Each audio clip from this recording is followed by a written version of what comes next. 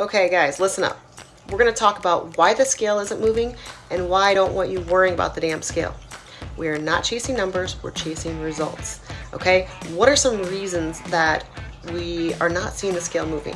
Okay, inflammation and water retention.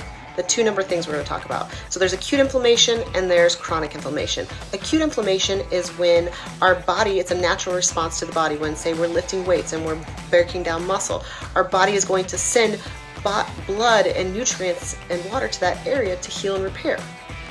Now, another thing, on our periods, ladies, don't even step on the scale. Not an option that week. Stay far away from it as possible. We are not defining ourselves by a number.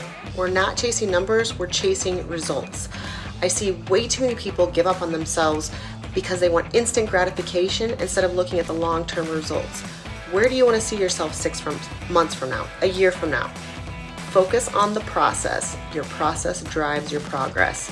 We are not defined by a number. And the more you educate and understand and have knowledge on why the scale isn't moving or what is happening to our body internally, then it's going to help you understand that the scale does not define where you're at and the results that you're getting. It is just a tool. There are many other ways to be tracking your progress, such as your BMI, your in-body scans, your clothes, your measurements, the way you look and feel in the mirror.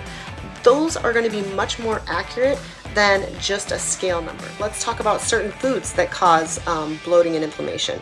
Carbohydrates, your fruits and veggies even. So fruits and veggies, as much as we love them and we should be eating them, there are going to be a slower digesting process in the body because of their high fiber content. It's actually going to pull water into your digestive tract. And that's why a lot of times people feel bloated when they eat certain vegetables.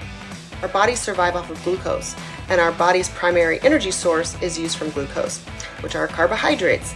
And in order for our carbohydrates, we can store up to 400 grams of carbohydrates in just the muscle tissue. So that's for every 1 gram of carbohydrate in the muscle, your body's going to pull in 3 to 4 grams of water. So it's another way that we're actually storing water. It's why our muscles look fuller when we eat carbohydrates. So to reiterate, don't get fixated on the scale. Focus on the process. Your process is going to determine your progress. Now, I wish everybody's diagram would show just an even 2 pounds every single week or a pound, but it's not like that. Everyone's diagram is going to look like a jigsaw. It's going to go up, down. You're going to have up 2 pounds, down 3 pounds, up 0.5, down 2.5, but it's what we want to see long-term results month to month. As long as we are still seeing you dropping, then you know that you are making progress. I hope you guys have a fantastic day and you have gotten some knowledge out of this, and I will talk to you all soon.